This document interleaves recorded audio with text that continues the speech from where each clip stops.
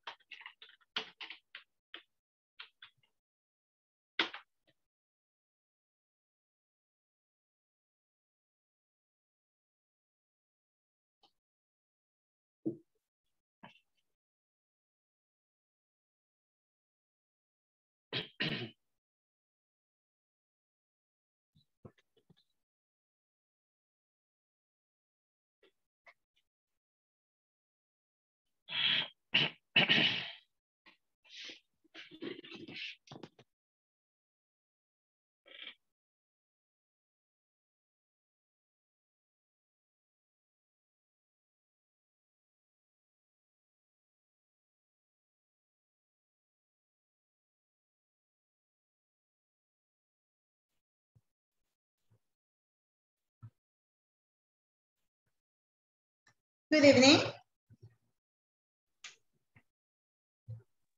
Good evening, teacher. Good evening. Good evening, guys. So, we're going to start with our class. Vamos a comenzar con nuestra clase del día de hoy. We have a lot of things to do. And, bueno, solo miro a 8 personas. Veamos solamente 9. Deme un momento, por favor. Vamos a llamar a los demás. No sé qué está pasando. Recuérdense, muchas gracias por conectarse a tiempo. Right. Si estamos conectados un par de minutos antes, es genial. Right. Pero siempre es necesario estar las 2 horas, los 120 minutos.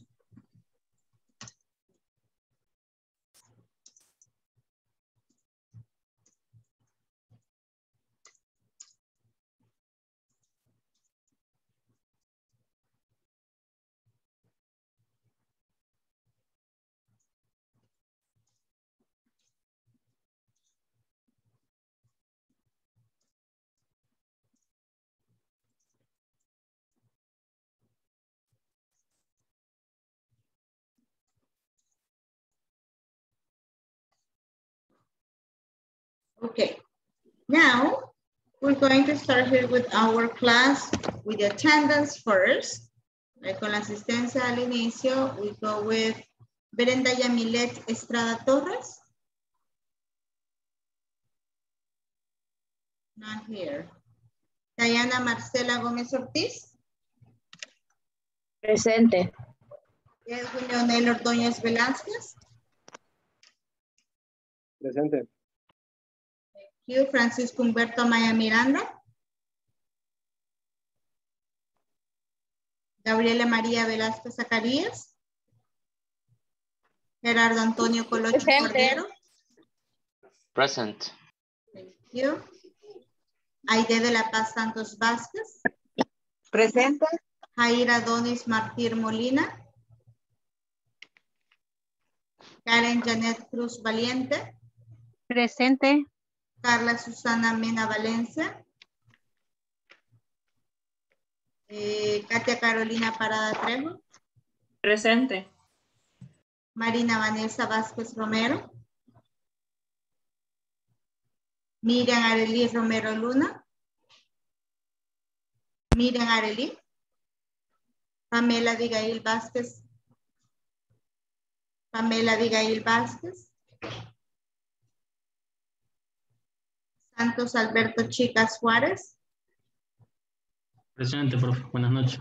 Buenas noches. Silvia Lisset Barrios Morales. Silvia Lisset.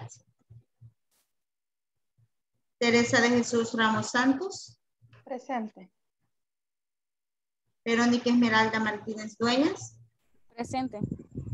Jessie Beatriz Valle García. Okay. So we're gonna start here, right? With Teacher, perdón.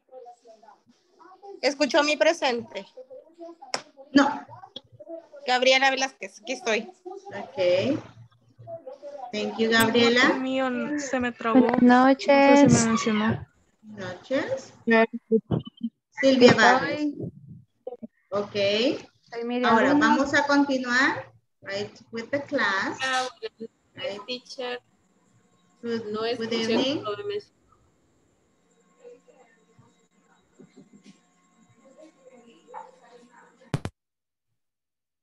Let's start with our class. Today is class number 4. Vamos a ir con nuestra clase número 4. Right. And let me show you here what we are going to do. Right.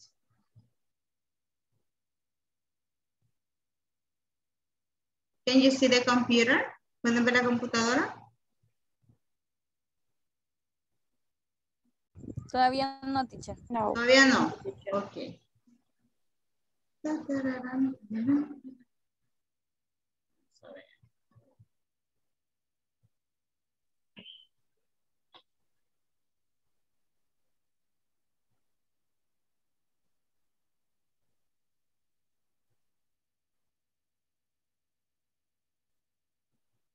Un momento. Give me a moment.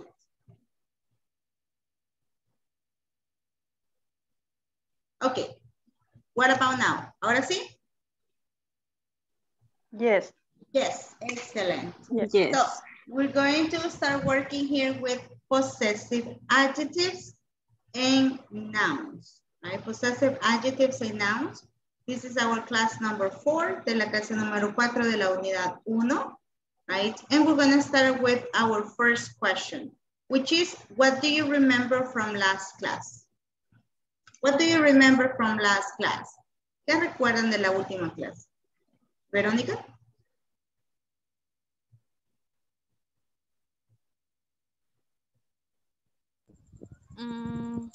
Estuvimos viendo lo de el alfabeto. The alphabet. Okay, very good. Aide, what do you remember from last class? Spell alphabet, word with new alphabet and verb to be in negative and positive. The alphabet, verb to be, right? Negatives and positives, okay? Negatives and positives. Very well. Now, what do you remember, Teresa? How do you spell? Oh, okay. How do you spell? Very good. How do you spell? Very well. And it says here, teacher, tengo problemas con el micrófono, escucho mi presente. Ya pasó la asistencia. Nos vemos a las 9. No se preocupe. Si ya estamos aquí, a las 9 pasamos asistencia. Now, let's continue. Gerardo, what do you remember from last class? How do you spell my name or the phrase? How I can spell my name? Spell any words and positive positions and Positive? verb to be positions. Positive positions. What is that? ¿A qué se refiere con positive positions? Bueno, no quise decir así. La verdad es como el verbo to be, negative and positive. Ah, okay, like that, very good. Positives and negatives in verb to be. Yes. Okay, thank you. And the verb to be, excellent. So look at this, many things that we can remember. Let's see, Brenda, what do you remember?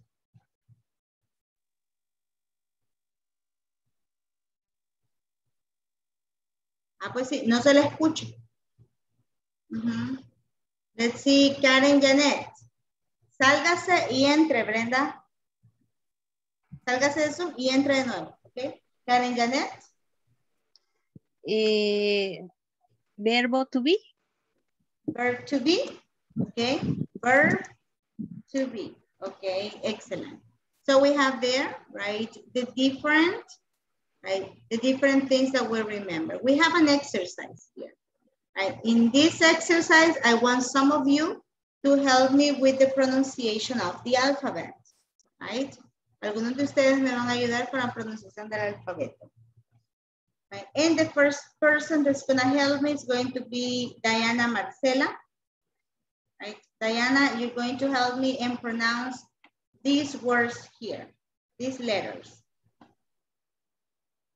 A, B, G, F, M, F, T, U.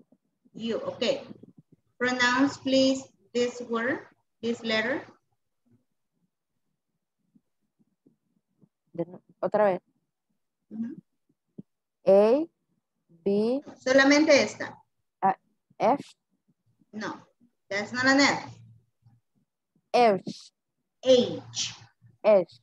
H. Very F. good. Thank you, Diana. H. Now, let's continue and help me with this. Right, Marilyn.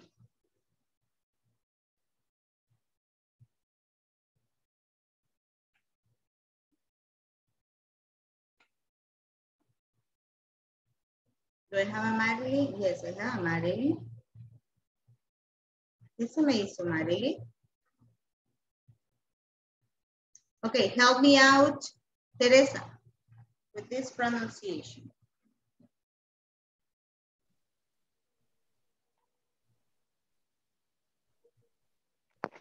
E, Q,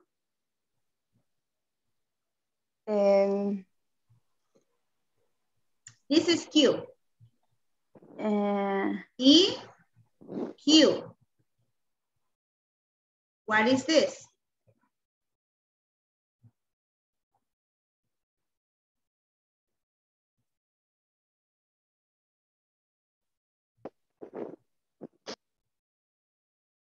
K, K, okay, K. Very good, continue. Q, F,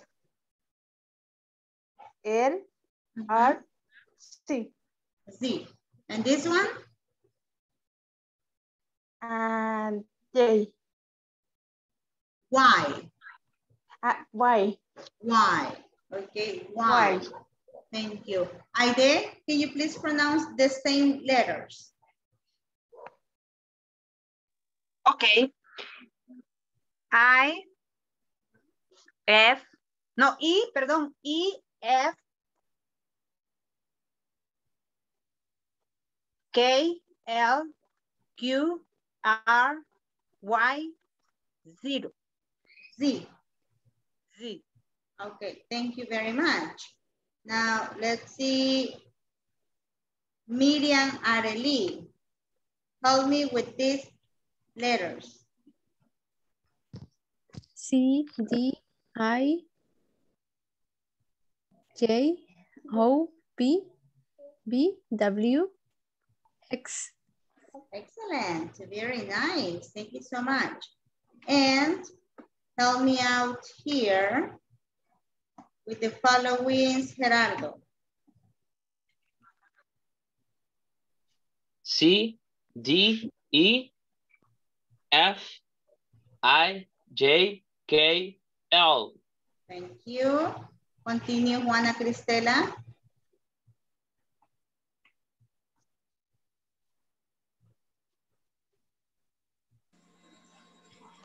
O, P, Q, R, B, W, X, Y, Z. Okay. P. P. Repeat. P. P, No P. No, no es una P salvadoreña, es P. P, Okay, P. Very good. Brenda? Yes. Okay, ya la escuché. Perfect. Now, let's go ahead and do this, Brenda. Okay. M, N, O, P, S, T, U, B, W. W. Excellent. Very good. So we have there, guys, right, the alphabet. Ahí recordamos el alfabeto, right? We're going to do an exercise with the alphabet, right? It says, write the missing letters, right? Or the missing words into the gaps. The word in brackets tells you how many letters are missing, right? For example, it says, there are, and we have the word class, S. Quiere decir que me hacen falta 2 letras. I am missing 2 letters, right? There are 7 classrooms upstairs. Upstairs significa en el segundo piso. Upstairs. There are 7 classrooms upstairs, right? That's the answer. Now, what we're going to do, lo que vamos a hacer, right, is that you are going to see some sentences. Van a ver acá su ejercicio. We have 5 sentences. For example, in the first one, right, elect, and we have 4 letters. Nos hacen falta 4 letras. Cuando ya las tengan, van a completar acá. What happens with this? This is new vocabulary. Right? Es vocabulario nuevo. Entonces pongamos atención, right, al contexto de lo que se está diciendo en la oración. Okay? That's what we're going to do. Now, before we continue, porque esto lo vamos a hacer en parejas, right, we're going to do that in pairs. Silvia y Jair Molina, por favor escriban su nombre completo. Es importante que lo hagan. Nombre completo. Now, we're going to continue right now. Take a screenshot. Tomen una captura de pantalla, por favor.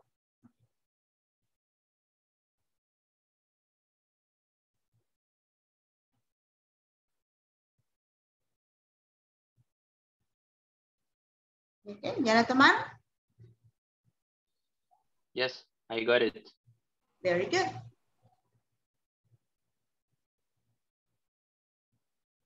I'm gonna work in pairs, right? We have 8 participants and let's go. Vamos ya entonces, right? Permítanme.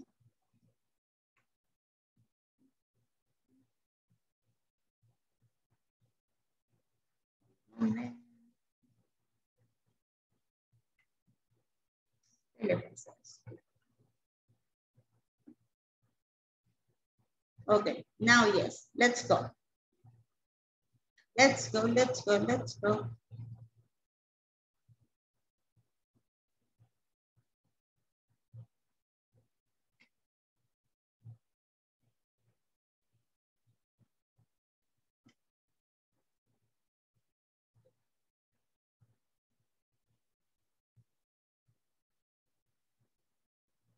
¿Debe aceptar?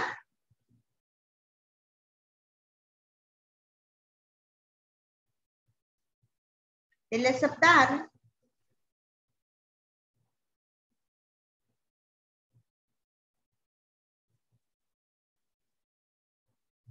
Jair, dele aceptar, por favor.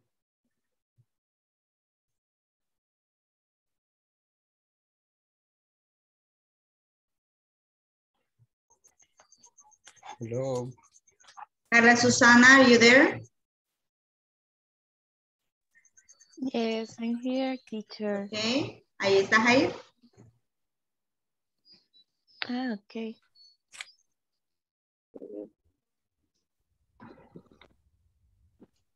La I, la C, la I, la A, ¿verdad? Para completar la oración. Electrónico.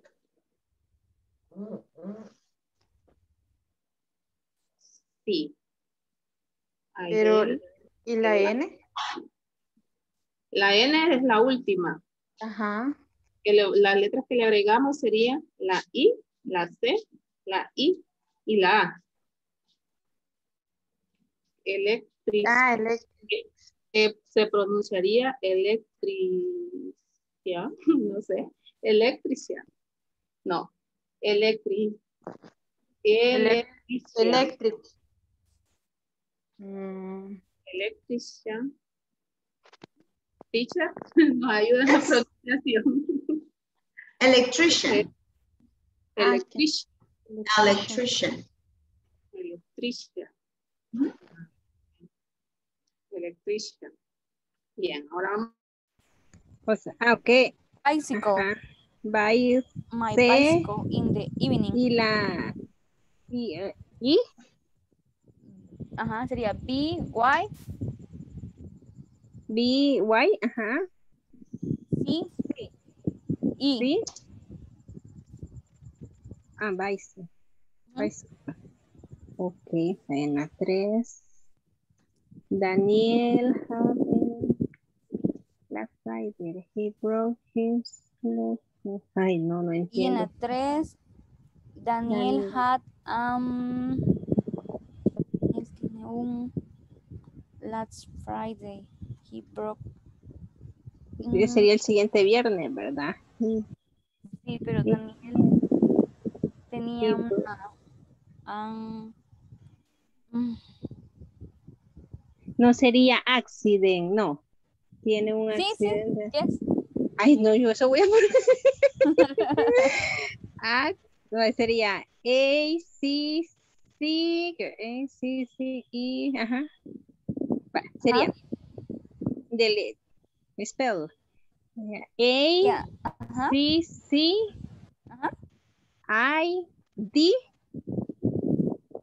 ¿Sí? Yes. Sí, así. Okay. Number 4. Could you give me pages? Only now his phone number.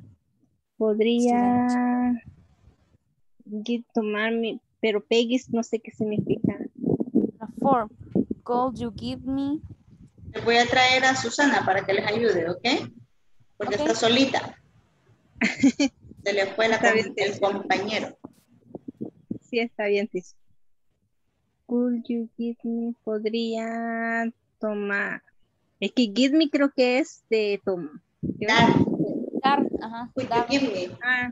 Podría darme. Entonces, Peggy's. Peggy, Yo teacher. solo conozco su... What do you mean in Peggy? Peggy es un nombre, como Verónica, Karen. Pues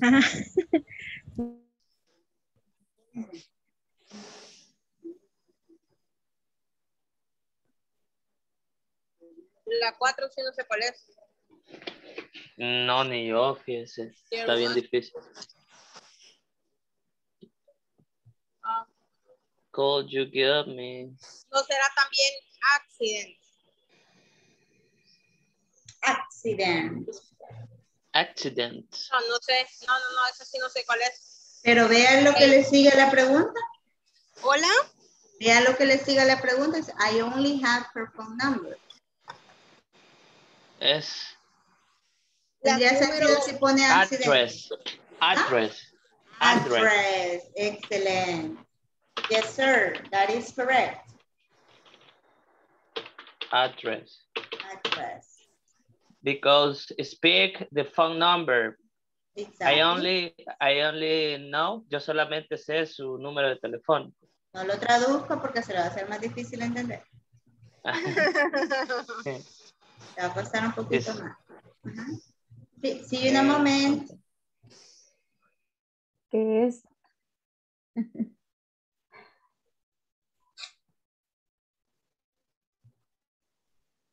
Yeah.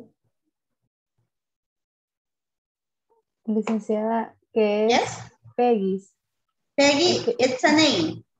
Like Silvia, Verónica, Tatiana. Ajá. Es un nombre. No entendíamos, gracias. Don't worry, it's okay. Entonces sería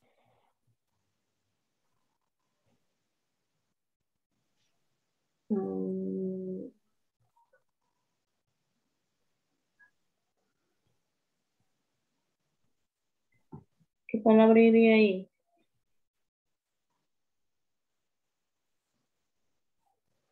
Pero solo. Tal vez podría ser address, que dirección, ¿verdad? Pero aparece el número de teléfono. Ajá, porque dice que solo se sabe su número de teléfono.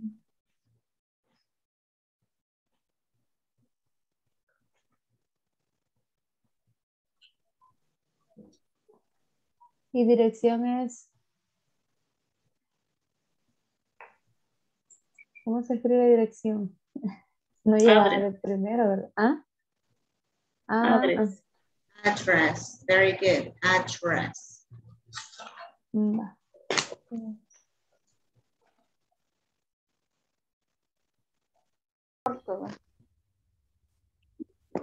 Ay, ya no va a Entonces, sacar. sí, No, todavía no. es esa. No, ok. Solo hemos encontrado dos, teacher. Ok, sigan trabajando. Todavía. Thank you. Hola. Síganle trabajando, le digo. Muy bien. Bien. Teacher, Yes. ¿qué significa, qué quiere decir después de help me? ¿Cómo se pronuncia y qué significa picture? What? ¿Cómo se, en la form, después de help, en la 4, Ajá. ¿cómo se pronuncia de picture? No sé cómo se Peggy. pronuncia. Paging. Peggy. Peggy, it's a name, es su nombre. Ah, Ujú. Peggy es su nombre. Ujú. thank you. You're welcome.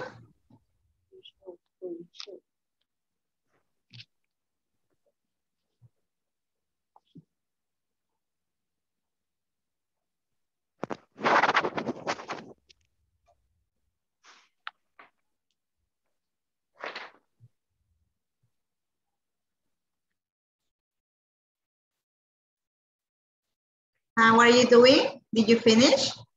Yes, we finished. Excellent. Okay, perfect.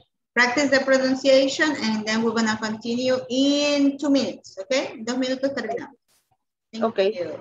Son los únicos que han terminado ahorita, así que vamos Okay. esperando. We are smart. Yes. See you in a moment.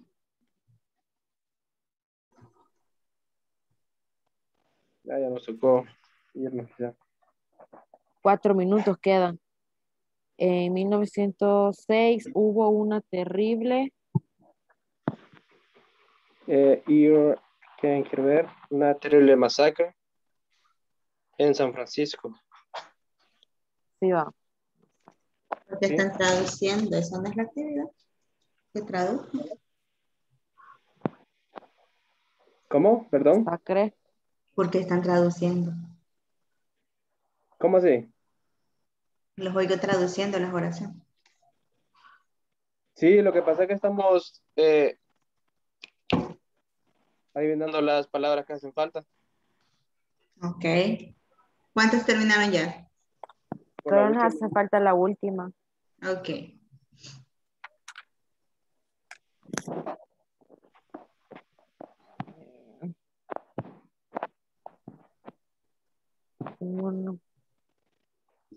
En 1906. Fue masacre o un terremoto, no sé. 4, 5, 6. Sí, esta es address. Sí. Ponela, de que te veas. ¿Leíste? Perdón. Pensé que ya no iban. Todavía no. Address. Is this Muy suave. 4 sentences Uy. is difficult. Address, okay. ADDRESS.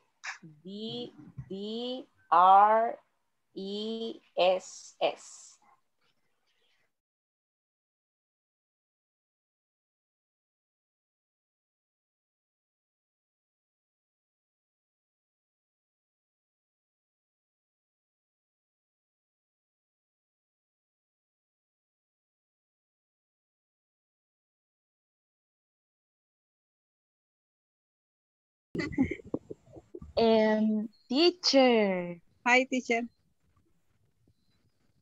Please Help me. Yeah, the pronunciation. No se le escucha. Tell me, ustedes me han puesto mute. Tell me. Oh.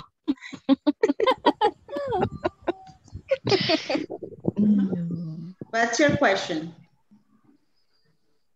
The pronunciation terremoto in English. Earthquake. Earthquake.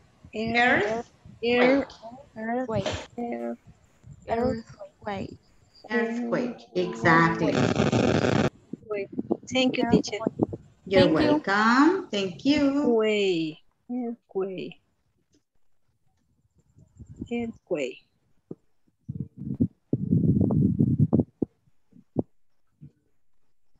Earthquake. Estamos listas, ¿va? Yes. Yo digo que sí. Vámonos.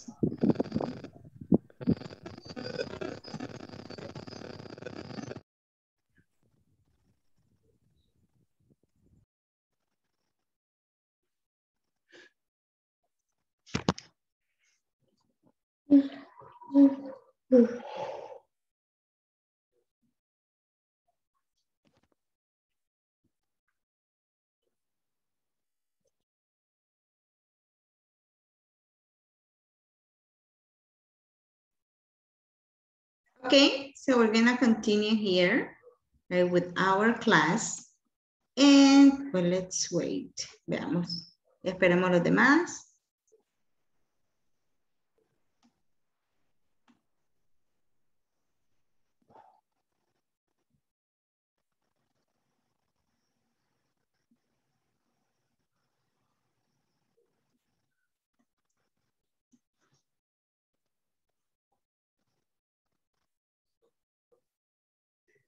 Ok. Creo que estamos todos. No, nos faltan Gerardo.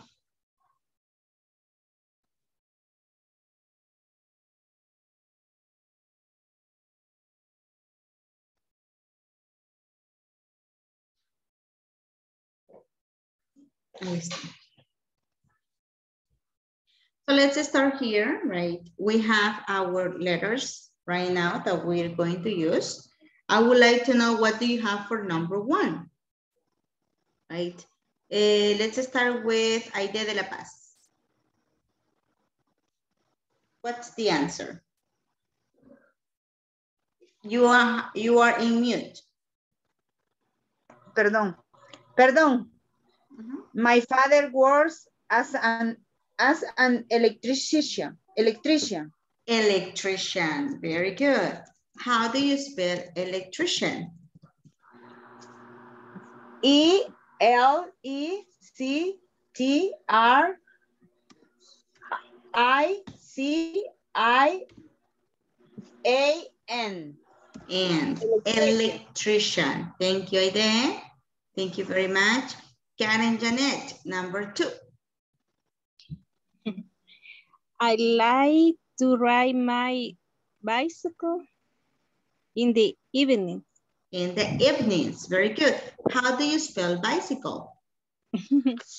B-I-C-Y-C-L-E. Very good. Bicycle. Excellent. Number 3. Gabriela María. Daniel had an accident last Friday. He broke his left legs. Very good. Accident. How do you spell accident, Gabriela? A-C-C-E.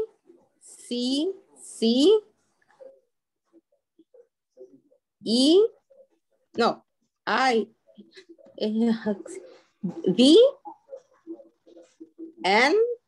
No, sorry. Start again. No, okay, wait. A-C-C-E.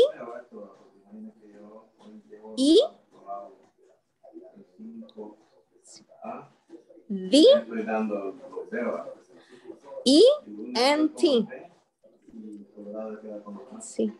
Oh, es I-B-C-D-E-F-G. No es E, sino que es I. No me equivoqué, perdón, es accident. Accident. How do you say the letter E in English? ¿Cómo le dicen a la letra I en inglés, chicas? La letra I.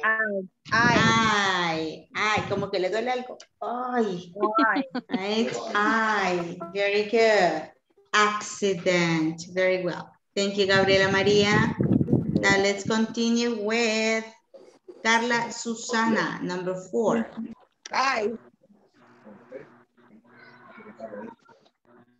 Okay, teacher, could you give me Peggy's address? Ok, escucho que hay alguien más hablando. Permítame, Carla Susana. Ok. Carla Susana, again, can you give me your answer, please? Okay, teacher, could you give me my Peggy's address? Address. Okay, could you give me Peggy's address? Peggy, it's a name. Peggy. Right, we can say, Okay. could you give me Brenda's address? Okay, how do you spell address? A-D-D-R-E-S.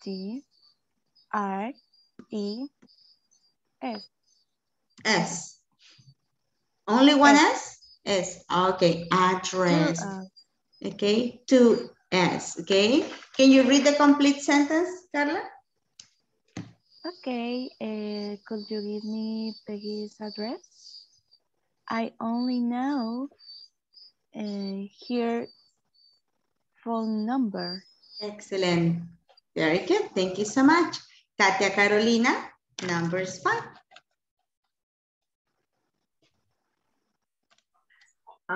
In 1906, there was a terrible earthquake in San Francisco. Okay, very good. Now, how do you spell earthquake?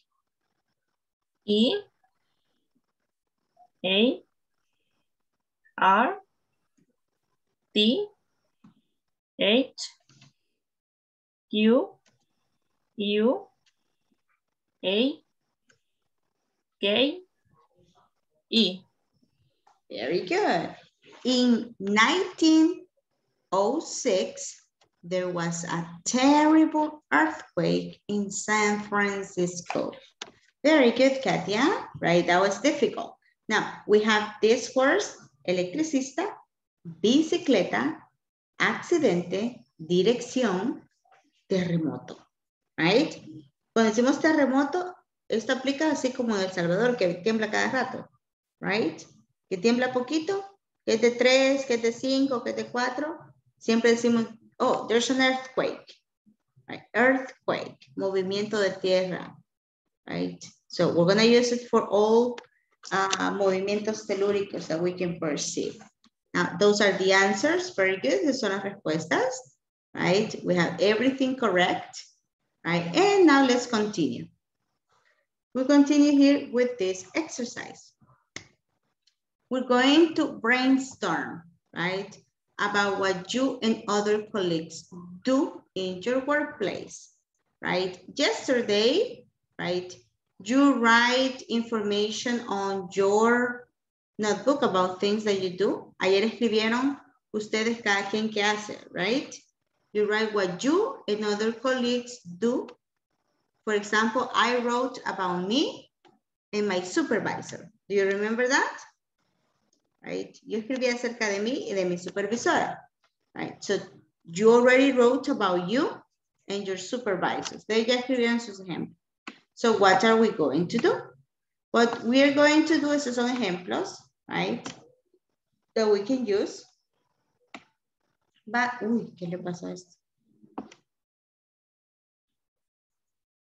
What you are going to do at this moment is that you are going to write, you're going to ask your classmates, ustedes van a preguntar a sus compañeros, right? ¿Qué actividades hacen? Okay? So the question is, what activities do you do in your workplace? ¿Qué actividades haces en tu lugar de trabajo? What activities do you do in your workplace? Esa es la pregunta, right? Y mis ejemplos, I make the balances in the company. I check my students' homework. I print blueprints. I print maker prints. Right? Ya tenemos un montón acá, pero esos son míos, right? Yesterday, you wrote 2. Ustedes escribieron 2 ayer. Right? 2 para ustedes y 2 para un colega, un compañero de trabajo. Right? ¿Se recuerdan? Entonces, la primera pregunta es, what activities do you do in your workplace? The second question que ustedes le van a hacer a sus compañeros es, right, very easy. Perdón. You're going to ask, what activity does your colleague do in your workplace? Entonces tenemos 2 preguntas, right? 2 questions that we are going to ask, right? Repeat with me with the pronunciation, Santos. What activities do you do in your workplace? Repeat. What activity do you do in your workplace? In your workplace. Very well. Thank you. Karen Janet, repeat with me. What activities does your colleague do in your workplace? Ay, no veo. What activities does your colleague do in your workplace? Very good. Thank you so much. Esas son las 2 preguntas que le vamos a hacer a nuestro compañero, ¿ok? O nuestra compañera. Y ustedes van a responder, van a anotar, right? Con la información que escribieron ayer. Por ejemplo, yo le pregunto a Brenda, Brenda, what activities do you do in your workplace? I supervisar. I supervise? I supervise for the sales, and I check my email, and I tramitar. ¿Tramitar es qué? Permisos. Okay, I give permissions. I give permissions, and I prepare the report for my boss. For my boss, okay? Look, many things, right? Y luego yo le preguntaría, what activities does your colleague do in your workplace? Me tiene que responder, right? No soy un coach, no me digan coach. Que me pone coach. Then, after that, Brenda is going to ask me, right? Yo le pregunto y ella me pregunta, right? De eso se trata, que hagamos una pequeñita conversación. Now, this activity will be in pairs, van a compartir exactamente lo que escribieron ayer. ¿Ok? Very simple. Very simple. ¿Tomaron captura de las preguntas? ¿Copiaron las preguntas que van a hacer? Yes? Yes, teacher. Yes, I got it. Okay, very well. Miriam, Diana, Gabriela, Teresa. Did you copy the questions? Yes. Yes. Okay. Yes. So now we're gonna go in pairs here. No vamos a trabajar con las mismas personas, así que no se preocupen. Vamos a trabajar con personas distintas.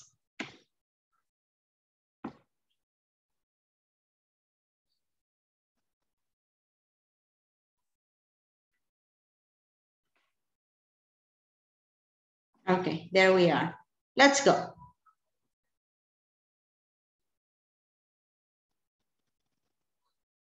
Ten minutes, 10 minutes. 10 minutos solamente, 10 minutes. So let's go.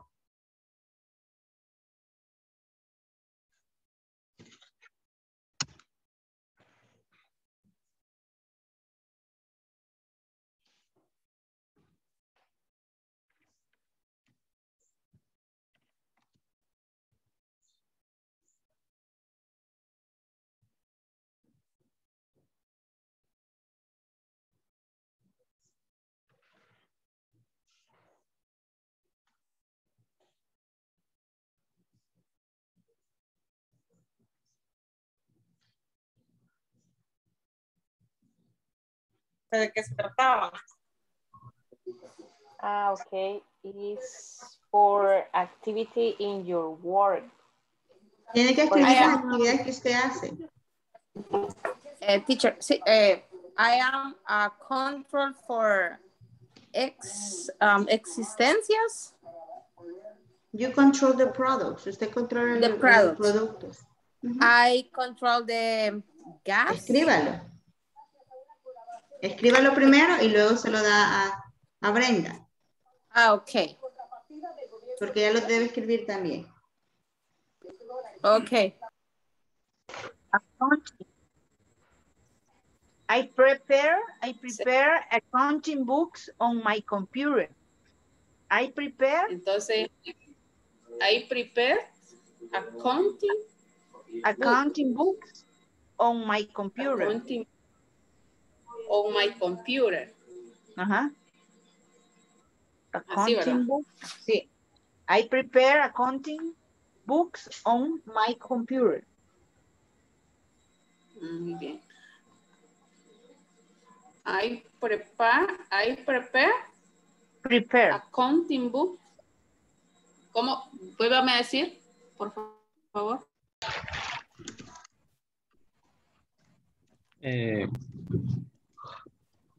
Yes. I draw up memorandum letter. Así es. Hey. Excuse me? His draw up memorandum letter. Él elabora memorandos. Okay. Okay. Sí, eso. ¿Cómo dijo memorandos? Memorandum. Memorandum. A memo. Memorandum. Ajá. Would member. Letter. O yo. What activity does your colleague does? What activity does your colleague do in your workplace? She reviews. She reviews the document. Revise. She revised the document. Revise. Okay. Thank you, teacher. You're welcome. Revise the document. Yes. Revise. Document. Revise.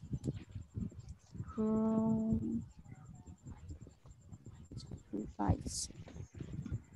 Revise. En la primera me dijiste I shed account.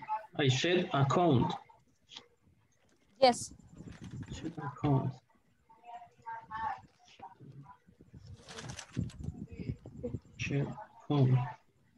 And you,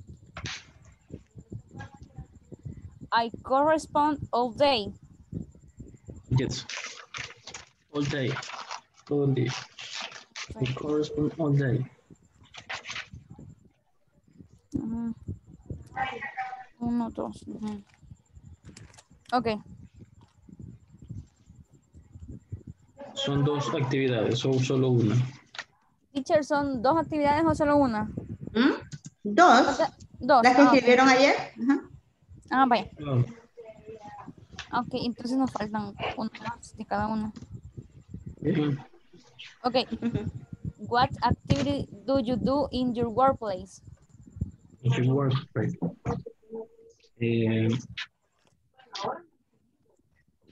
The other. Order.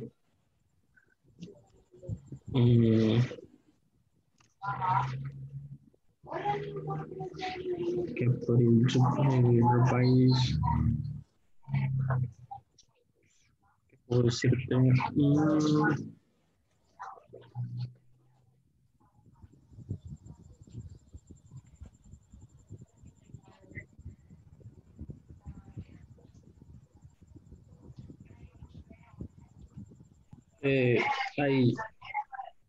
I checked fields, reviso archivos. I checked fields of files. I check files.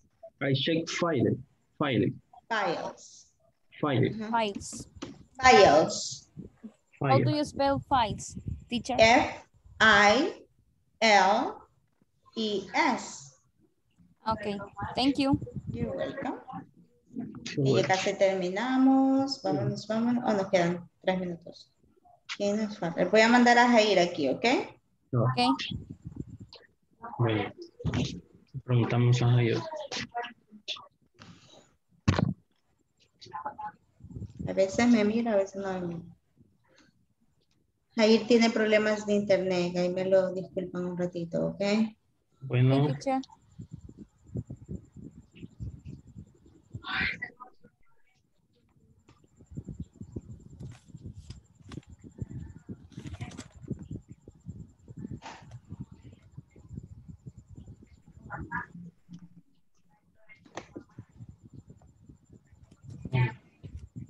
¿No se unió Jair?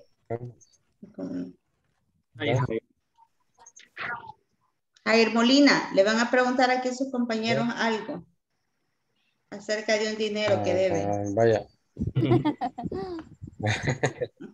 Vaya. Hi, Jair.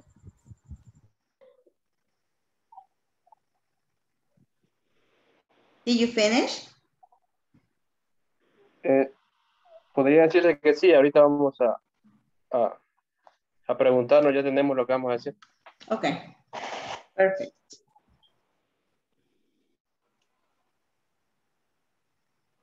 Did you finish? Yes. Did you ask about the colleagues?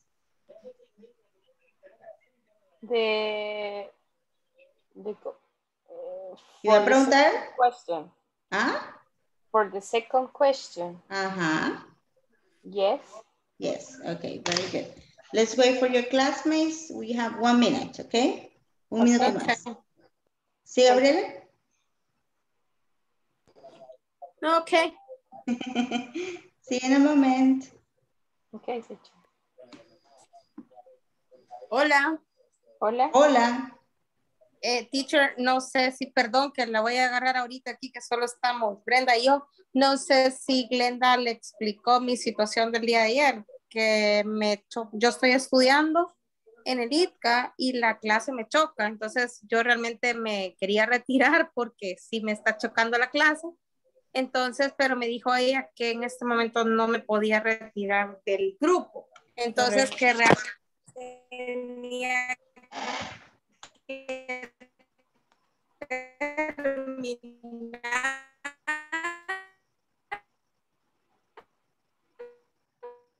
No se le entiende, Gabriela, se le cortó. ¿Y ahora?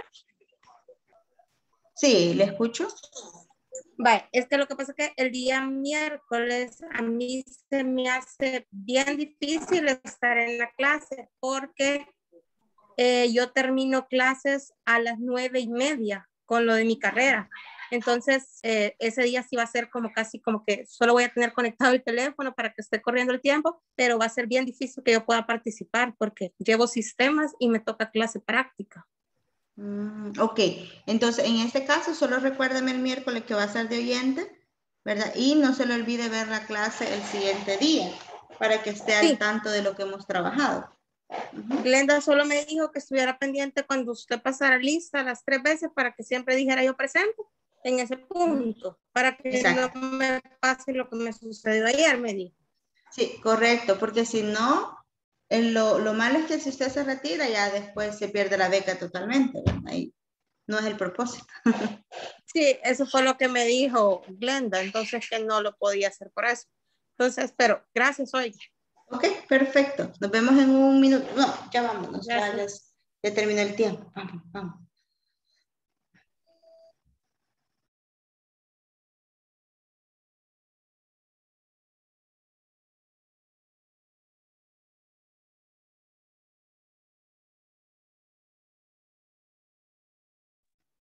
Okay, so let's share what you have there.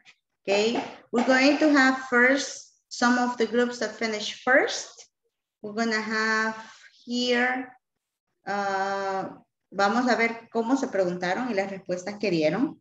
Okay, let's start with Verónica. Verónica, who was your classmate? Who was your partner? ¿Quién fue su compañero de trabajo? Cortado. ¿Ustedes me escuchan cortado? No se escucha. No se escucha bien. ¿Usted no me escucha bien a mí? Yo le escucho bien. Santos me escucha. A Verónica le escucho bien. Sí, ahorita sí. Ahorita sí. Pero Verónica no le escuchaba bien. No, a mí me escucha bien. Usted sí. Okay. Usted sí. Que Verónica tiene problemas de internet porque se le cortó. Ok. Carla Azucena. ¿Quién fue su compañero? Miriam.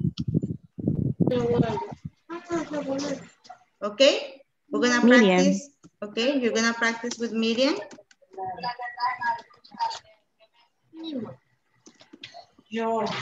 Repeat, teacher. I don't listen.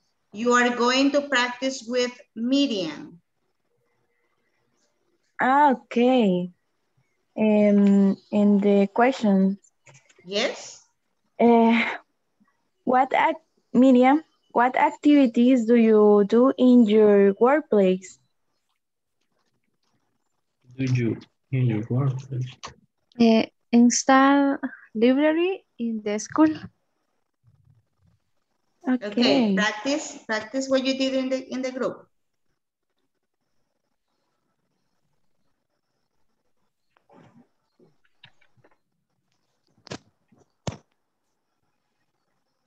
¿Cómo?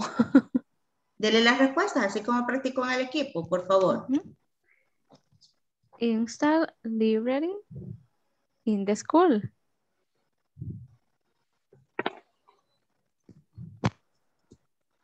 She install library in the schools, teacher.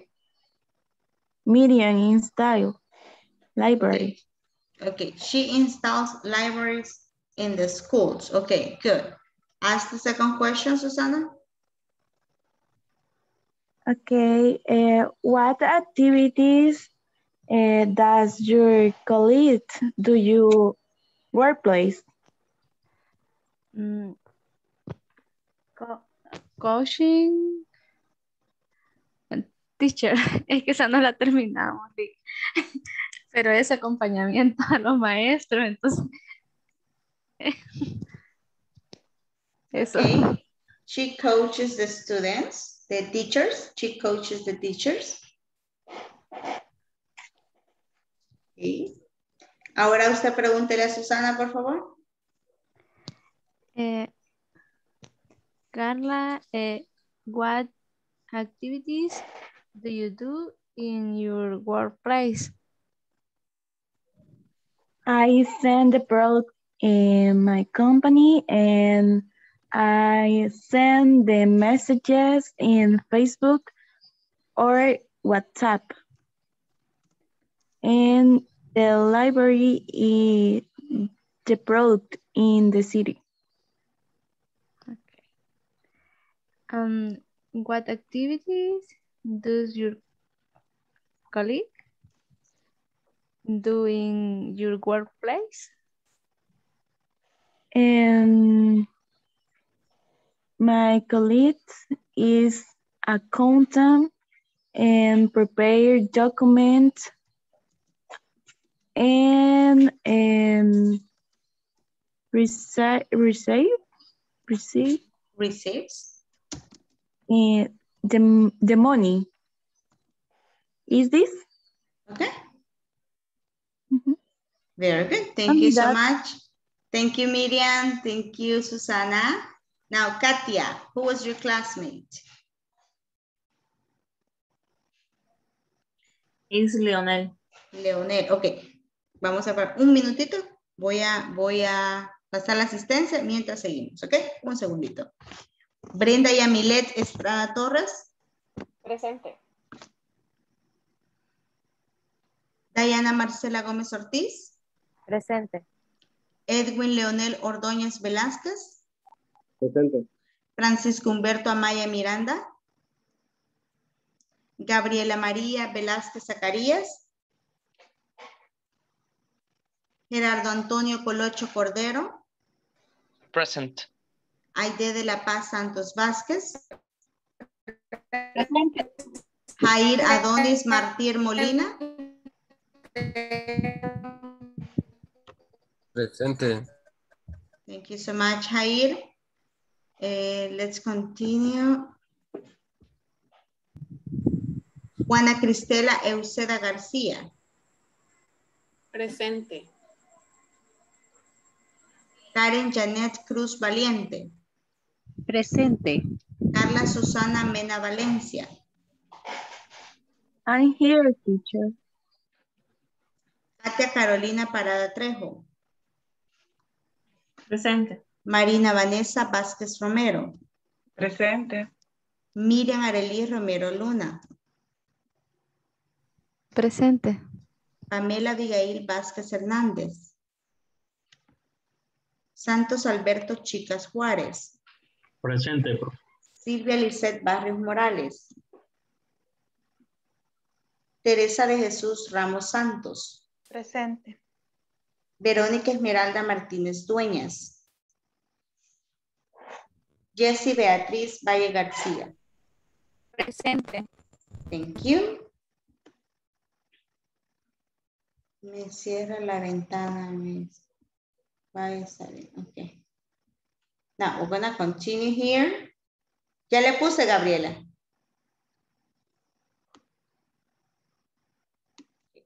Let's continue.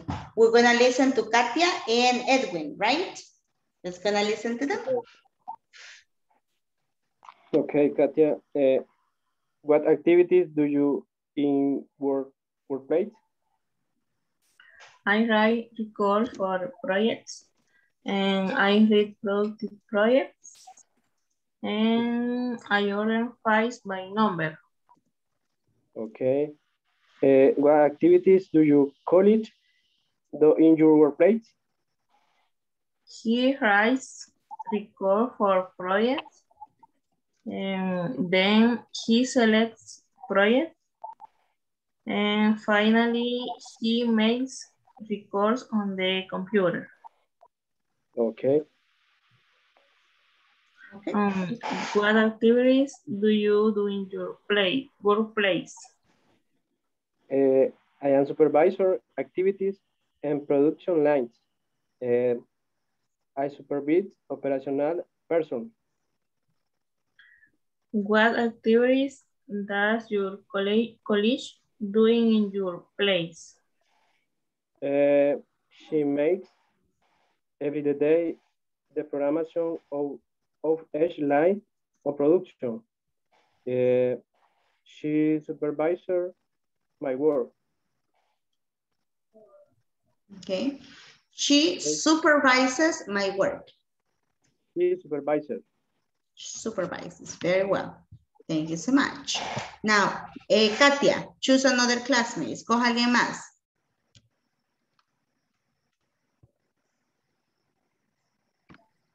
Teresa. Teresa. Who was with you, Teresa? Karen. Okay. Karen and Teresa.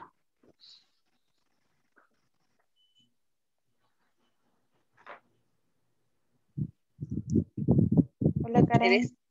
Hi, Teresa. What activities do you do in your workplace? I check emails. I make the reports in my company. I supervise customer. What activities does your colleague do in your workplace?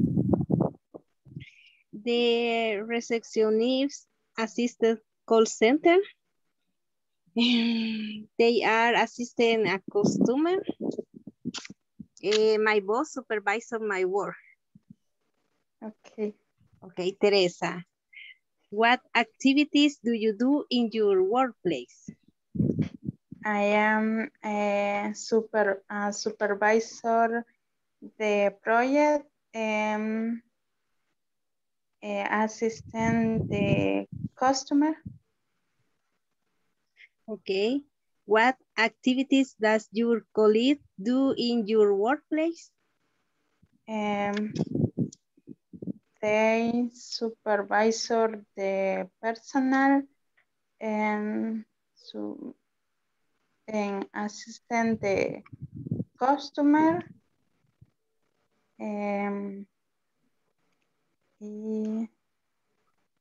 Yes. That's it.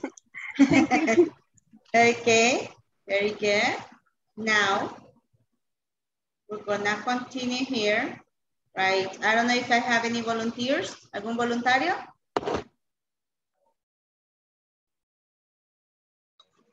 Yo. Okay, Santos. Santos and then Jair. Santos, ¿con quién está usted trabajando? Con Verónica. With Verónica. Pero Verónica se salió, creo yo, por el internet. Pero no se preocupe, Aida le va a ayudar. Engineer right there. Hola, Santos, ¿qué tal? Hi. Pregúntele usted a él y luego le va a preguntar a usted. ¿Ok? Bueno. Santos, what activities do you do in your workplace?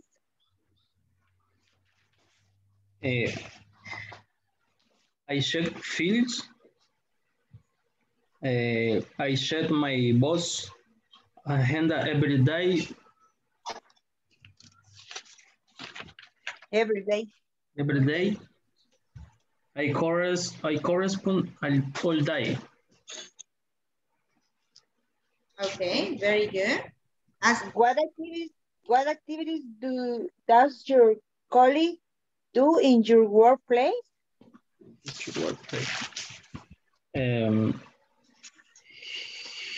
He's draw up memorandum letter. Igual lo mismo que yo. He corresponds all day. He corresponds all day. Okay. Correspond all day. Very good. Now you can ask Aide, please. What activity do you do in your workplace? I check email and make report. I supervise my work team. I supervise projects in El Salvador. Okay.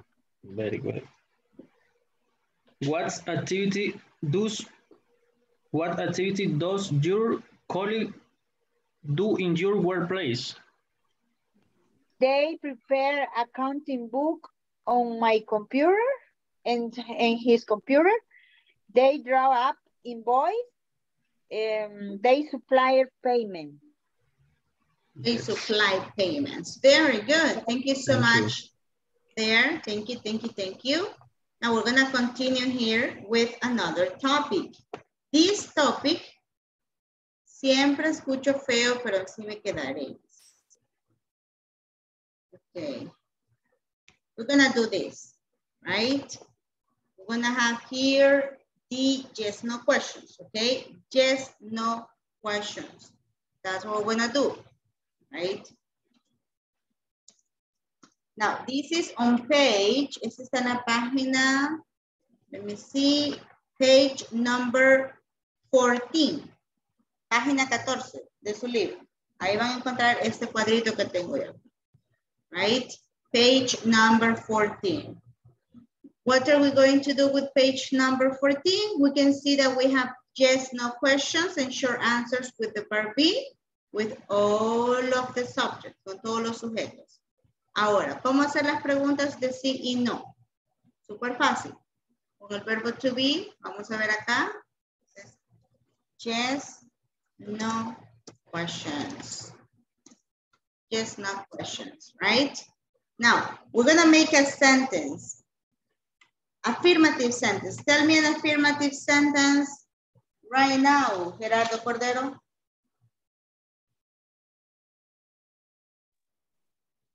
Are you No, affirmative tell me an sentence? affirmative sentence, not a question. Yes, I am. No. I am not. ¿O cómo? Tell me an affirmative sentence. Yes, I did. I'm a student. I am student. not a student. Affirmative sentence. Gerardo. I am a student. Perfect. We have this with I. Santos, tell me an affirmative sentence with you. You.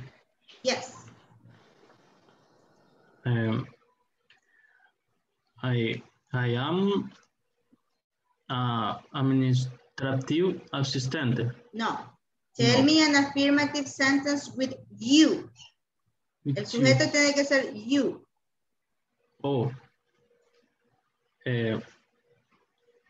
You are is a administrative assistant. You are administrative assistant. Okay, assistant. Very good. Now, Aide, tell me an affirmative sentence using she. Microphone. Perdón, siempre se me olvida. She lived in El Salvador. With verb be. She lived in El Salvador. No, with verb be. Esa está perfecta con simple present. Pero todavía no llegamos ahí. She is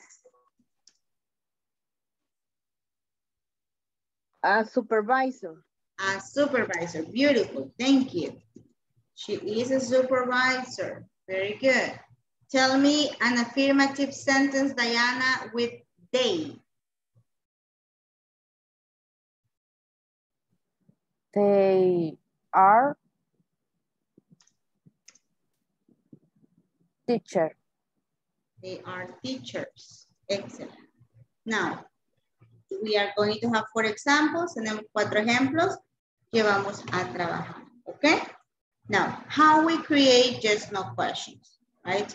First, we make like a symbol with this, right? Like an X. For example, right? If we have I am a student, first thing that we need to do is that we need to put the auxiliary or the verb be at the beginning, right? And then the subject. Am I a student? Right? And then we add a question mark, right? This is what we need to do. And look at this carefully, right? Am I a student? We have here, right? Vamos a hacerlo un poquito más despegado.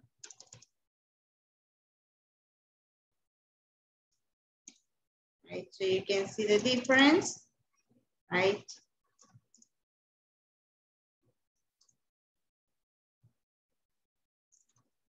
Right, we have here the changes, right? We have I, it moved to the second place, and I, it moved to the first place, right? It's like an X that we make, right? And at the end, we put here a question mark.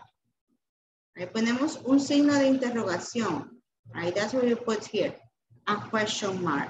Am I a student? Esa es una respuesta así como que bien monóloga, right?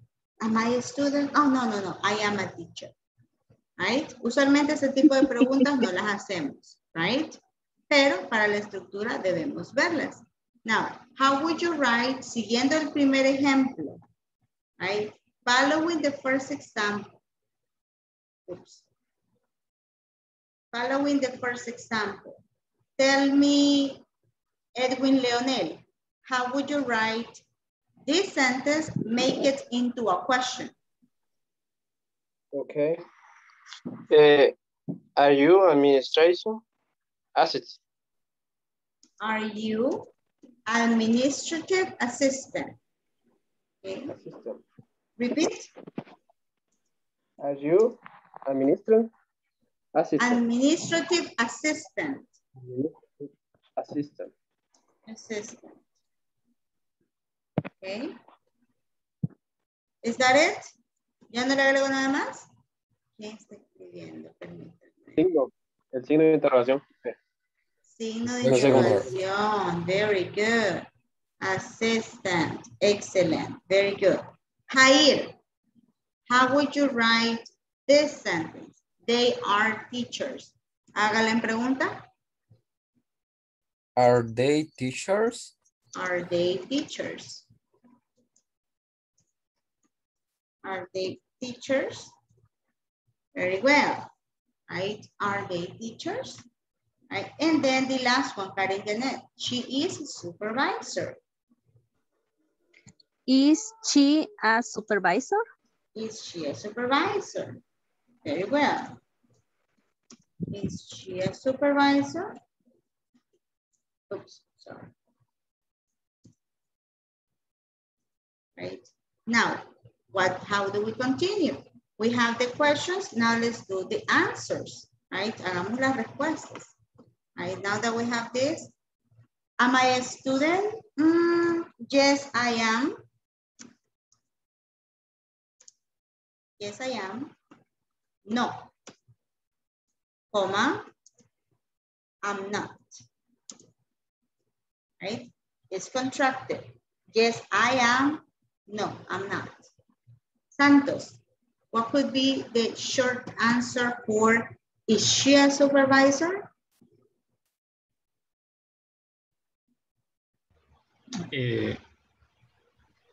Yes, she is. Mm-hmm. Negative? No, she's not. She is not. She's not.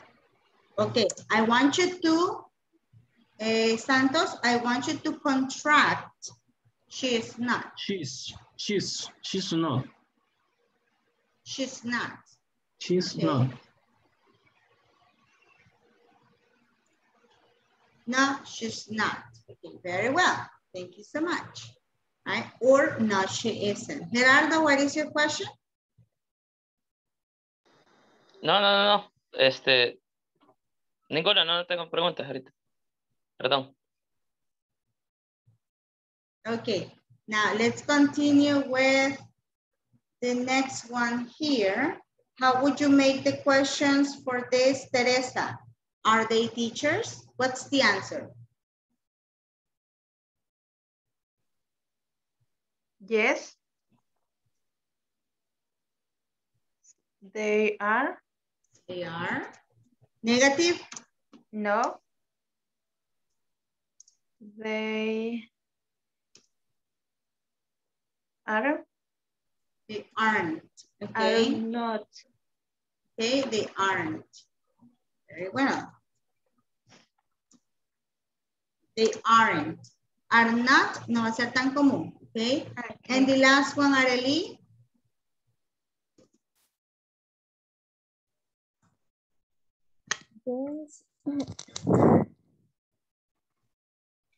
Yes. Yes. You is. No. Yes, you is. Is this correct? Not you. Not. You are? No. Okay. Why are we using you is y luego you are? Miren. ¿Cuál sería la opción más correcta? Mira arriba la pregunta. ¿Cuál es la conjugación del verbo to be que tenemos arriba? Miren. En la pregunta, ¿qué conjugación tenemos? Tenemos am, is o are en la pregunta. Are. Are, ok. Si tenemos are en la pregunta, vamos a utilizar are también en la respuesta, ¿ok? Entonces, ¿cómo cambiaríamos la primera respuesta? Yes, you. You are. Yes, you are. Very good. Ahora, vea el ejemplo de sus compañeros para hacer la negativa. No, you. Are. No, you. Aren't. Aren't. Very good. No, you aren't.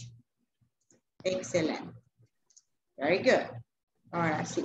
¿Entendemos estas preguntas de yes, no y las respuestas? Yes. Yes. Ok. Yes. ¿Tienen alguna pregunta? ¿Alguien que no le haya quedado algo claro? ¿No? ¿Todo bien? Okay. Let us continue then. Now we have this. We're going to make right now an exercise. Very easy exercise. This is on your book. Está en la misma página, la página 14. We have this exercise. Please do this individually. You're going to say, is she Jessica? No. What's the answer here? Is she Jessica?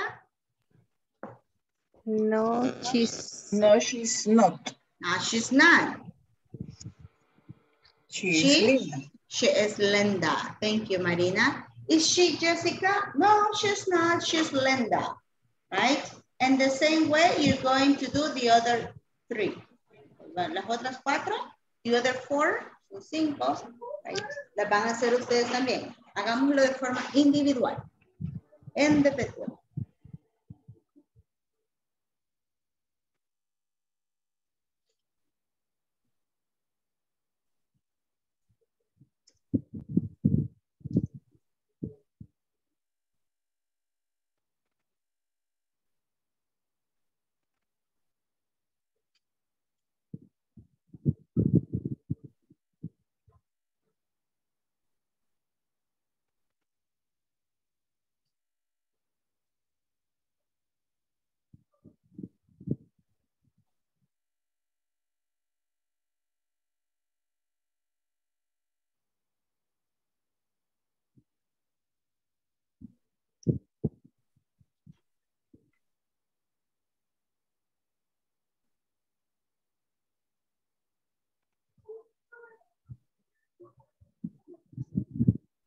Yes.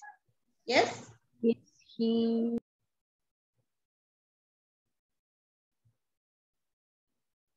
Yes, Karen? No, teacher. Ah, ok. Me engañó.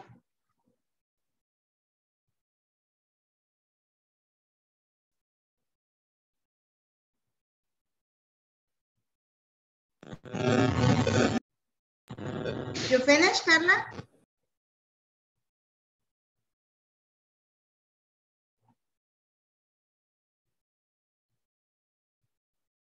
Finish. Okay. Let's wait for your classmates, okay? 2 minutes and then we continue.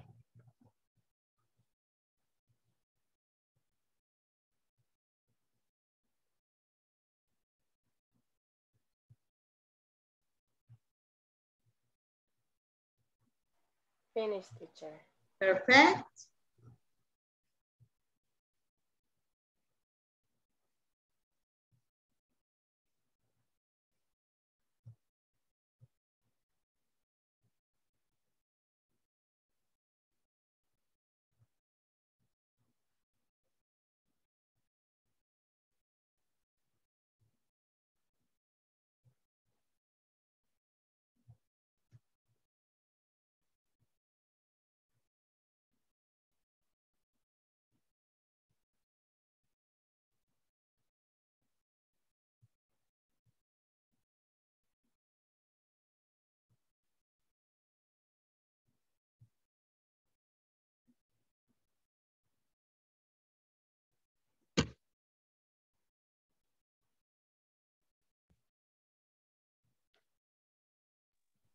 Finish, teacher.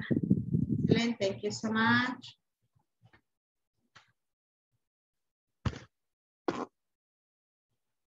Un minuto más y verificamos las respuestas.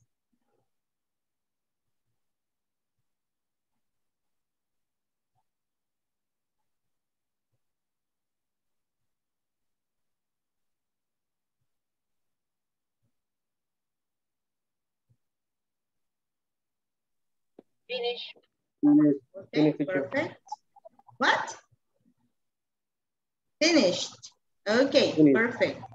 Thank you. Let's go ahead and get to work. Okay, what do you have? Oops. What do you have in number, well, let's put the answer for number 1. Vamos a poner respuesta del número 1. Right? No, she's not. Right? No, she's not. She is Linda. Right? No, she's not. She's Linda. Let's continue with number 2. Susana. Am I a manager? Am I a manager? Okay. Am I a manager? The answer? Yes, I am. Yes, I am. Okay, very good. This answer is correct, right? But what happens if someone else is asking you? If I am asking you and you say, yes, I am. ¿Cuál es la pregunta que yo hice?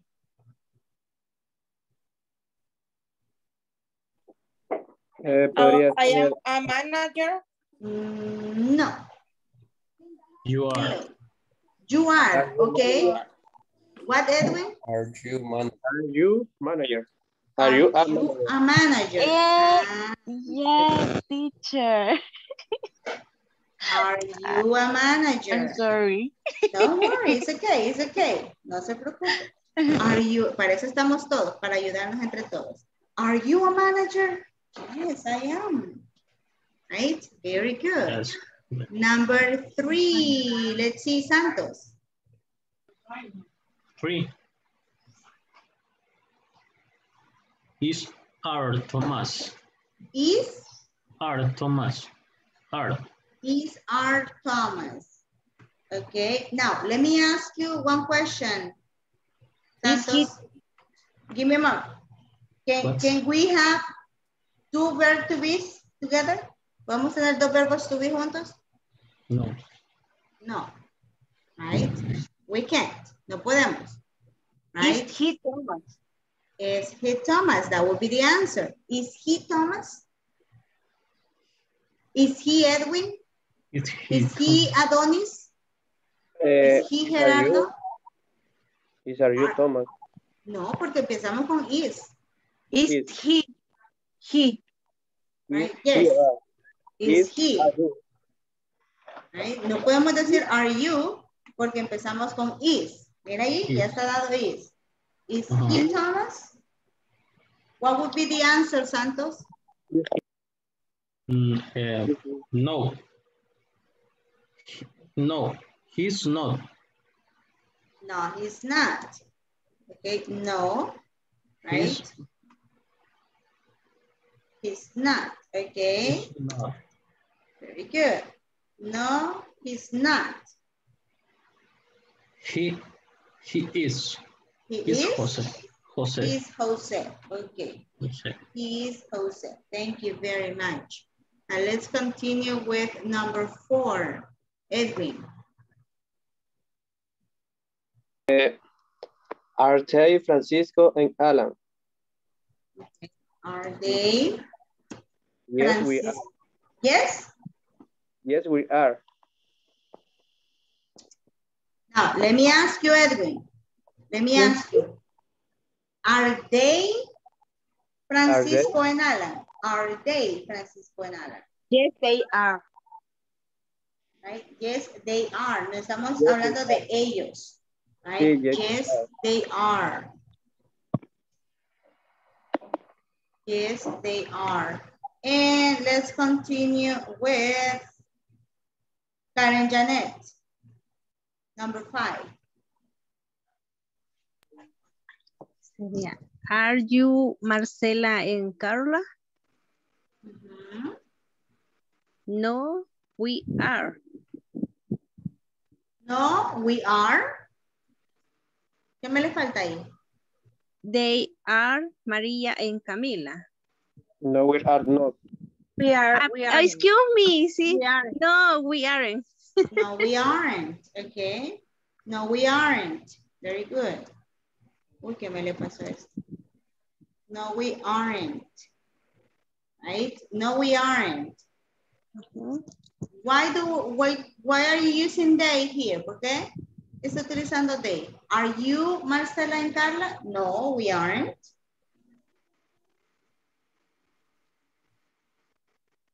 You are Maria and Camila. No. They Es una are. conversación.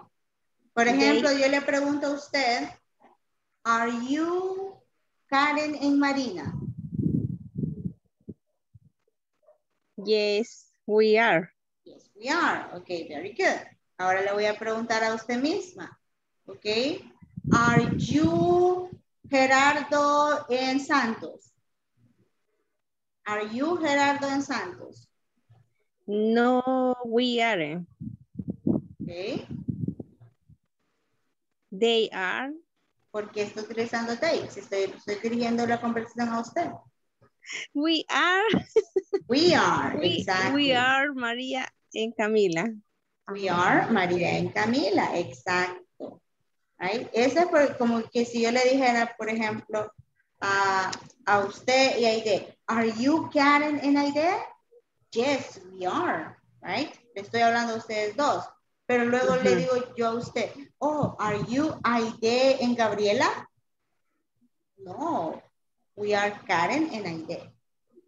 Ah, ok, respondemos. Lo correcto. Ajá.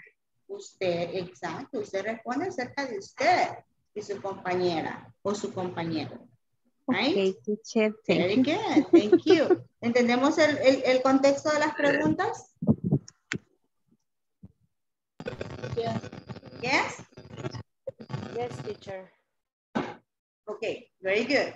Now, we're going to continue practicing. El viernes usualmente vamos a hacer práctica. Vamos a ver un tema un poquito nuevo. Right? Díganme si ya copiaron las respuestas acá. ¿Ya las copiaron? Yes, teacher. Very Yes, well. teacher. Let's continue here. We're going to talk about, oh, we have this, right? This conversation, we're going to do this conversation later. Vamos a hacer esta conversación después. We're going to talk about possessive adjectives and possessive nouns, okay? Possessive adjectives and possessive nouns. We're going to start with this. Possessive adjectives. ¿Lo podemos ver? Yes. Estos están en la página 16 de su libro. Page 16. Now, I want you to pay attention to this, right? Possessive adjectives, right?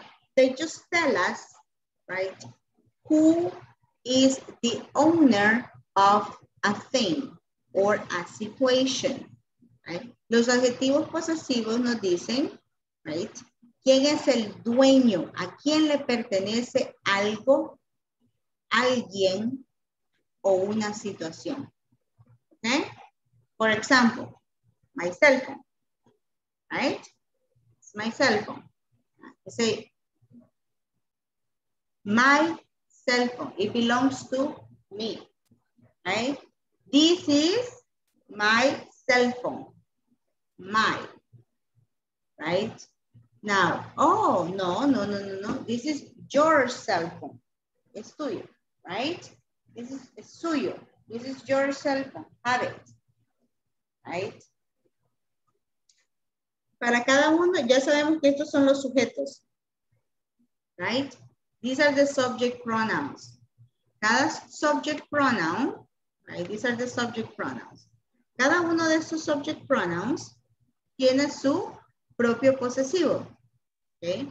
Si yo tengo I, it's mine.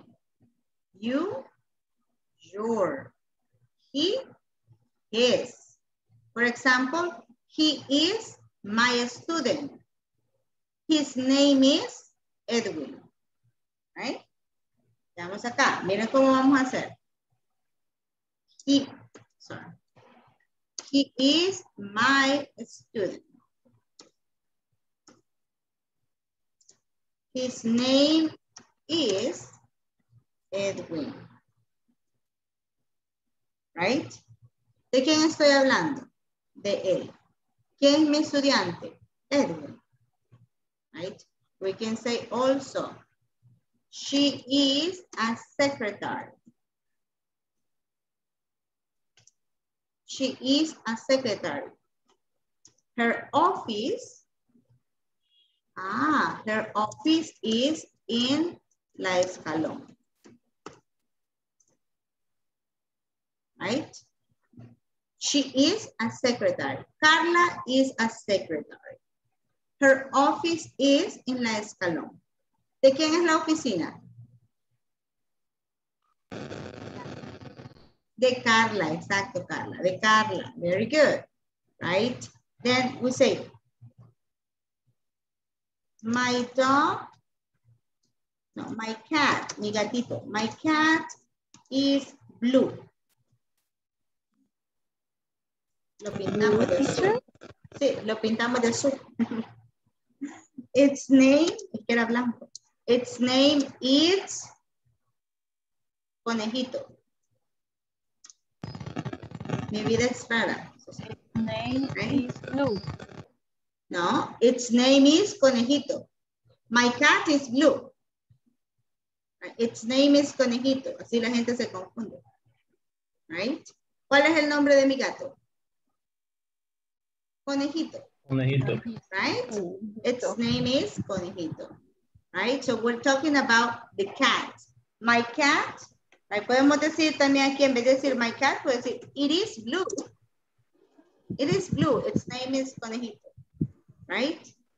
So we're going to put here my cat. Right?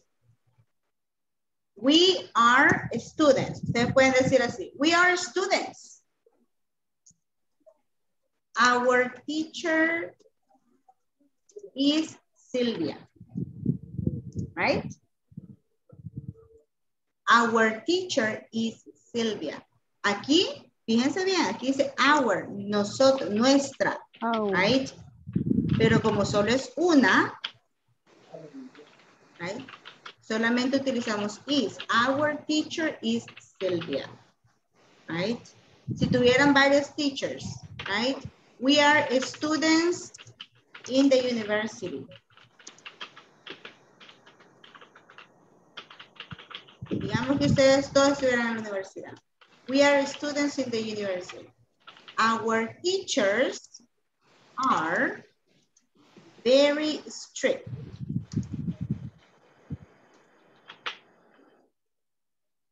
Oops. Our teachers are very strict. Our teachers. Quiere decir que aquí el posesivo no cambia en los nouns, los sujetos, right? Los nombres. Ellos van a cambiar ya sea plural o singular, no importa. Siempre vamos a utilizar our, his, her dependiendo a quién le pertenece algo. ¿A quién le pertenecen los profesores? A los estudiantes, a nosotros. A todos nosotros. We are students. We are students in the university. Our teachers are very strict. Todos nuestros profesores son bien estrictos. Right? So that's what we have. Right? ¿Entendemos los posesivos, los adjectives, los possessive adjectives? Right? Sí. ¿Cuál es la característica que describen? Right. Sus características, porque son adjetivos, prácticamente están describiendo a quién le pertenece algo, alguien o una situación. Right. I am a teacher. My name is Silvia. My name is Silvia. ¿Cuál es mi nombre? Silvia. ¿A quién le pertenece el nombre? A mí. I. Right. Now, let's go ahead. Mañana vamos a traer más ejemplos, no se preocupen, pero let's go ahead and work with possessive nouns. What happens with possessive nouns? With the possessive nouns, right? Well, look at this. This is our teacher's name. Pedro's address. Melissa and Dora's last name, right? So what are we going to do? Let me show you. Vamos a hacer acá.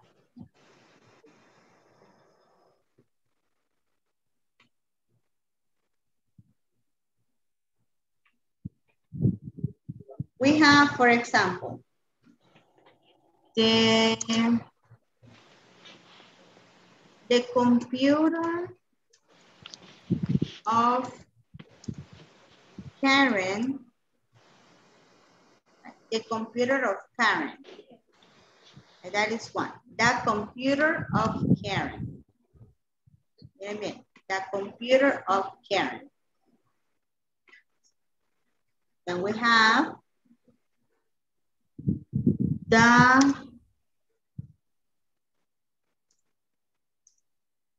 the wife of Luis.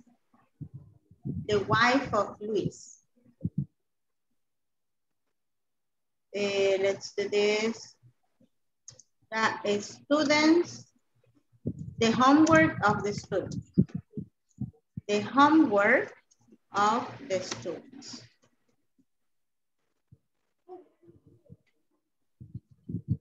So what do we have here, right? We have, right, three things. ¿Qué dice? La computadora de Karen, la esposa de Luis, la tarea de los estudiantes, right? Vamos a aplicar acá los possessive nouns, okay? Now, with the possessive nouns, right, I have the computer of Karen. All of this, they sound like very Spanish, right? Cuando lo traducimos suena bastante español. Cuando lo decimos también en inglés, suena que estamos hablando en inglés, pero con palabras, suena que estamos hablando en español con palabras en inglés. The computer of Karen, la computadora de Karen, right? Now, what are we going to do? We're gonna make it American, right? We're gonna say here, yes? Is wife or husband? It can be anything. No importa. Hay que ser open-minded, right? Okay. Then we're gonna have here, right? Wife es esposa, right? Pero le ponemos, puede poner husband si quiere, right? Si quiere el esposo de Luis, se lo ponemos, right? Como usted quiera, right? Now, we have here the computer of Karen, la computadora de Karen. Karen's computer, right? Now, this apostrophe, right? This apostrophe, el apóstrofe, es el simbolito que tenemos ahí, right? This apostrophe and the letter S, right? El apóstrofe y la letra S significan, right? Significan esto, chicos. They work with this, the, of. Okay. Da and of es como que estuviéramos diciendo esto. Se resume a eso. Es una contracción de eso. right? Y si ustedes ven, cambiamos la posición, right?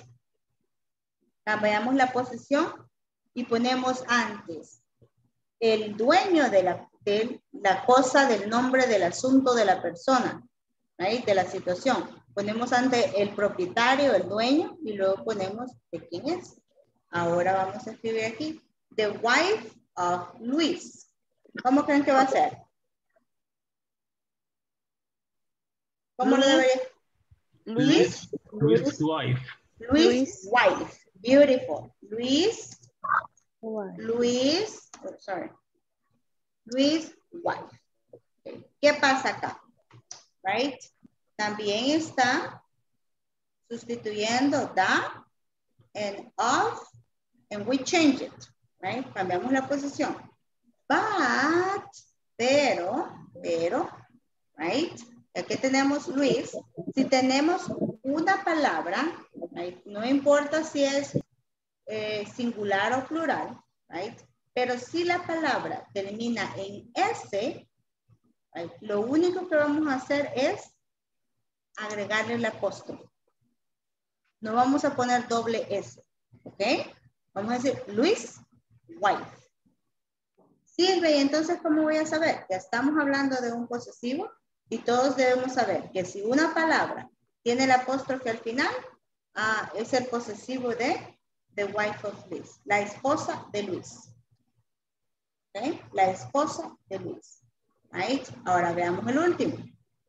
Entonces, the homework of the students. How can I write this?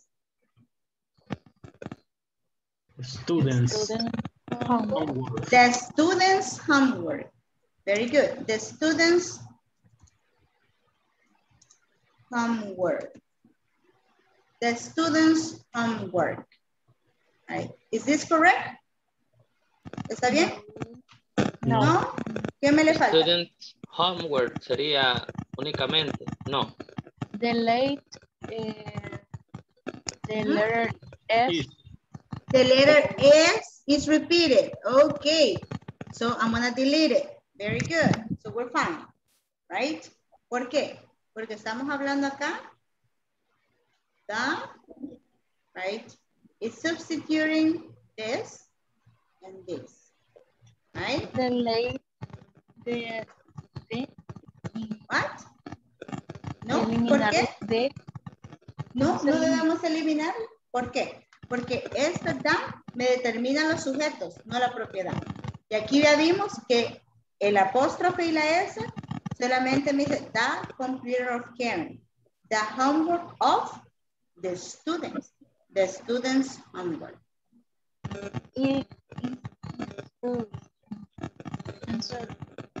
Okay, no, it's correct. Haga todos los comentarios que se quieran, no se preocupe. No se Una preocupe. consulta, teacher. Yes.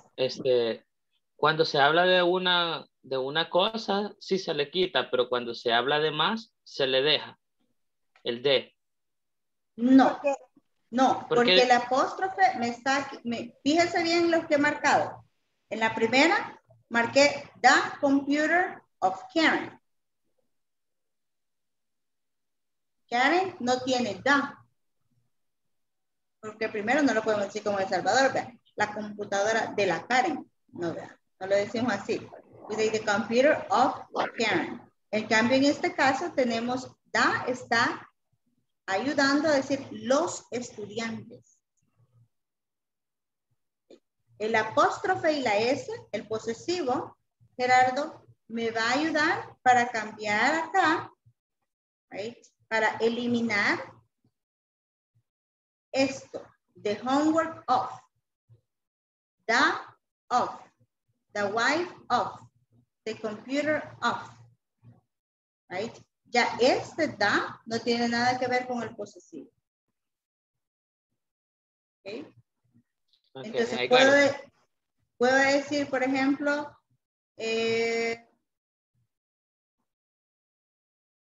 vamos a hacer otro plural con da. Ok, ya vamos. We can say the game of of the game of the family. Right? El juego de la familia, right? The game of the family. Now, how can I make it here? The game of the family. How can I change it, Gerardo? Sería the family game. The family game. Very good. The family's. The family game. The family's the game. Family's game. The family's game. Exactly. Why? Because I'm taking this and I'm taking this. Not this one. Ese me está diciendo la familia. Right? And this belongs to this, right? ¿O sí, Gerardo? Yes, I got it. Okay, now. Perfect. Thank you. Jair, what's your question? No, ya me quedó claro. No sé, no le creo. Como dicen los hipótesis, no lo sé, Rick. No, es que era de, por ejemplo, en el caso de homework of the students, the second D es el que cambia, es el que se reemplaza por la apóstrofe y la S, supongo. No, el primero, no el segundo. El primero, First, porque English. este, acá, miren chicos, este le pertenece a este. Entonces queda juntito acá. Right? Pero este le pertenece a este. Entonces, estos dos sí se van. Esto sí es el apóstrofe. Right? Vamos a hacerlo con otro color para que entendamos un poquito más. Right? Ahí sí. Right? This one, the homework of, is this. Right? Todo da of se resume a ese apóstrofe S. Right? Pero este le pertenece, right? Aquí la vamos a hacer. Este le pertenece a este. The students.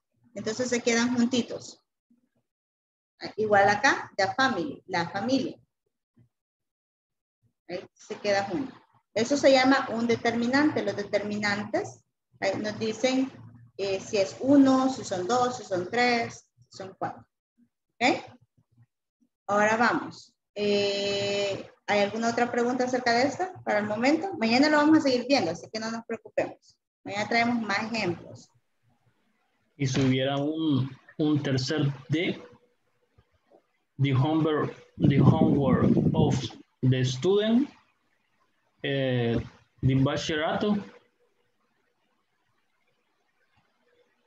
Okay, we're gonna make it in English. Thank you. Vamos a hacerlo aquí en inglés. No se preocupen.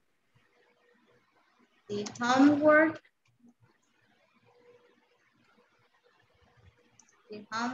of, en este caso, of the students from the school.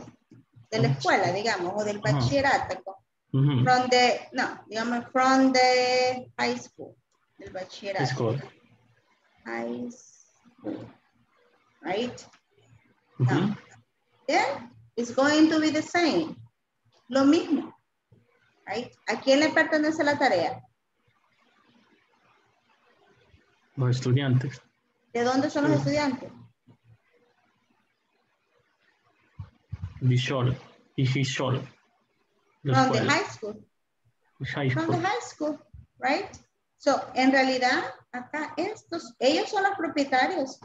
Perdón. Ellos son los propietarios. A ellos prácticamente no les cambia nada. ¿Right? Porque estos son los dueños de. ¿De qué son dueños? From the high school. No, no son dueños de la high school. The homework. De la tarea. From the homework. Right?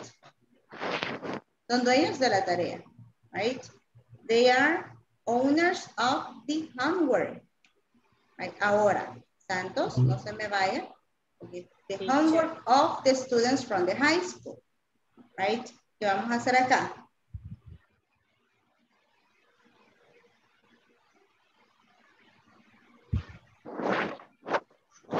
¿Cómo lo haríamos acá? Vamos a hacer lo mismo. The students. The students. Homework.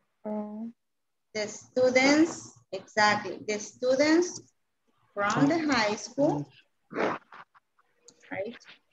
From the high school, homework. Homework. Right? ¿Por qué no le ponemos la S al final de high school? Simple, porque este from the high school solo me está diciendo de dónde son. Right? No es otro nombre. Right? Solo me están diciendo de dónde son. Right? Ahora, si yo tengo dos, ¿sí? ¿Cuál es su pregunta? Solo una pregunta. Entonces, cuando es como el complemento de la oración, eso no llevaría posesión. O sea, solamente lo principal es, digamos, la idea principal de la oración es a la que vamos a ponerle posesión. Sí, pero es que estas no son oraciones todavía. Estos son pedazos de oraciones. Aquí no tenemos verbo. Aquí no tenemos verbo, no tenemos nada. Por ejemplo, puedo decir acá, miren cómo la vamos a hacer oración. Karen's computer is very expensive. ¿Qué estoy diciendo? La computadora de Karen es muy cara. Es cara. Ahí sí ya tengo una oración. ¿Por qué? Porque tengo un verbo. ¿Cuál es el verbo? Is. Is. Exacto, Aide. Is. Y el complemento, very expensive. Esa ya es una oración. Ahorita solamente estamos con el nombre y qué le pertenece al nombre. Possessive nouns. Copien estos ejemplos, por favor, porque ya nos quedan 3 minutos. Increíble, pero cierto, nos quedan 3 minutos. Teacher, una pregunta, y yo lo veo como estas oraciones singular, pero en plural. Esos son plurales. The students' homework. The students, es que estas no son oraciones, ¿ok? No son oraciones. Eso tiene que quedar claro. Ninguna de estas es oración. Todas son partes de la oración. Ok. ¿Okay? Ninguna es oración. Mañana vamos a hacer oraciones. Pero primero vamos a ver los pedacitos, right? Donde tenemos el nombre y el posesivo. ¿Ok? Por ejemplo, el nombre es computer. ¿A quién le pertenece el computer? A Karen. Right? Entonces, usted es el posesivo. Usted es la posesiva. ¿Por qué? Porque a usted le pertenece algo. Eso es lo que estamos viendo por el momento. No estamos viendo ninguna oración. No le hemos metido ningún verbo. ¿Ok? Hasta que decimos Karen's computer is very expensive. Ahí sí es una oración. Porque tiene sujeto, verbo y complemento. Ahora, vamos a parar acá por el momento. Right. I'm going to take an attendance right now. Voy a tomar la asistencia y seguimos. Brenda Yamilet Estrada Torres. Presente. Diana Marcela Gómez Ortiz. Presente. Edwin Leonel Ordóñez Velázquez. Presente. Francisco Humberto Maya Miranda. Gabriela María Zacarías. Presente. Gerardo Antonio. Presente. Aide de la Paz. Presente. Jaira Donis. Juana Cristela. Presente. Karen Janet. Presente. Carla Susana. Carla Susana. Katia Carolina. Marina Presente. Vanessa. Presente. Miriam Arelí. Presente. Pamela Abigail. Santos Alberto. Presente. Silvia Lisset. Teresa de Jesús. Presente. Verónica Esmeralda.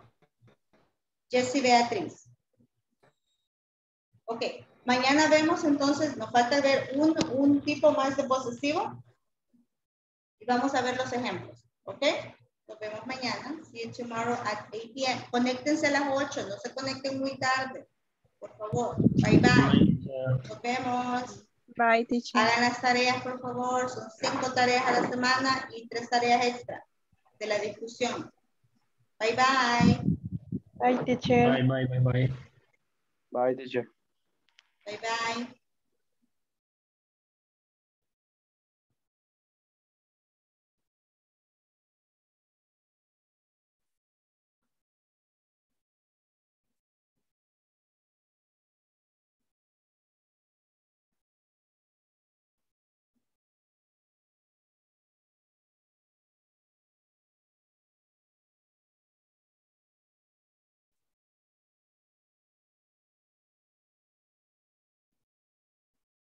Bye, Jair.